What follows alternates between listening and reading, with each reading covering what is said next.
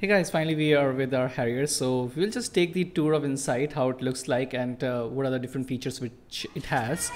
Now, one thing which you can notice is the street noise and the noise which you will hear inside. It's pretty much silent, so that is a great thing about Harrier. About the doors, they are pretty sturdy, and when you will shut, they will have this loud third voice. The glove box or the glove compartment has the light source as well, which is a nice touch.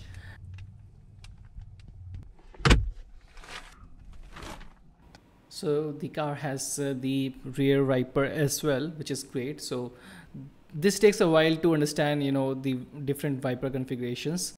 So the Harrier has the wiper configurations on the left and the indicators and the headlight configurations on the right. And on the right there will be the electronically adjustable mirror.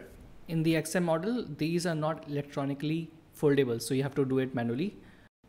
And the driver seat gets the controls for all the 4 power windows. And there is this interesting switch which basically disables all the power windows, so just in case you are having kids in your car, then they will not be able to adjust the power window or use the power window at all. These are the usual clutch, brake and accelerator pedals, and this is the steering, and these are the mats, the fancy mats which I paid about, I think, 3,000 4,000 rupees for those. So these are called 3D mats, so all the dealers, they will sell you these. The handbrakes looks very interesting. This looks like they have been taken from the aircraft, so you just have to pull them or push them depending on how you want to use them. Now you can see the important parts of the car. So the infotainment system, the multi-drive mode, so it has the Eco, City and Sport, and you can also see the AC controls.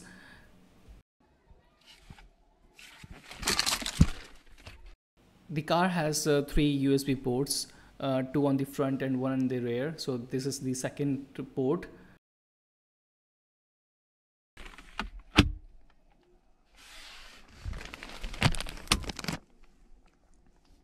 And the third port is in the rear. So you can just see it hidden beneath. Yep, so now you can see that. And in the rear as well, you will get the power window controls for each of the passengers, like that. And there are the speakers as well, and also there is the AC vent in the rear, and these are the lights for the rear passengers. The sunglasses holder is on the top, and as you can see that, and also there are Bluetooth mics which you can see, and these are the lights.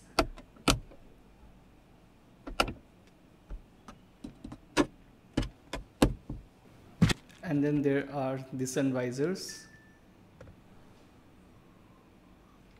Looks pretty new because I haven't taken the polythenes out of them for now. And there are some instructions about the airbag that don't keep kids front facing, because there are airbags and the kids can get hurt really badly. And also there is the airbag on the steering as well, so there are airbags mentioned that okay, this particular part has the airbag. So this is the key. And now we'll just switch on the car. So you have to press the clutch first, and then you can start. You have the handbrakes ready.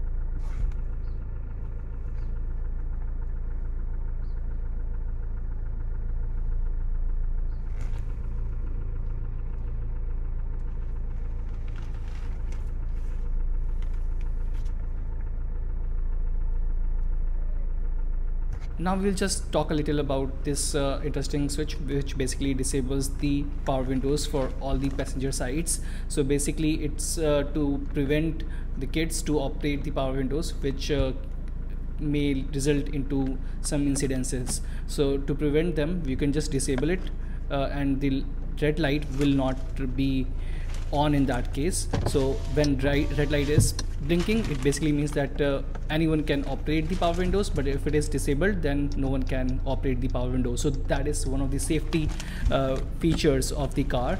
And rest is pretty standard. So yeah, more or less you will find it in all the cars. So it's more about the driving experience of the car and how big it is, and the capabilities of the car mainly. But features wise, as you will go uphill in terms of the models, you will find more features in the car. So I hope you enjoyed this tour of the interiors of the car.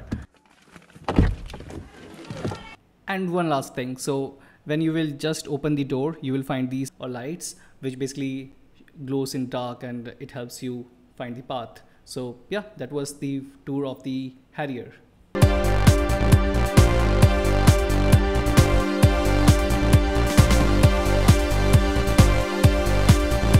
Thank you so much for watching this video. I hope you enjoyed it. You can support this travel and exploration YouTube channel by subscribing to it and sharing it with your friends and family. Thanks so much for watching.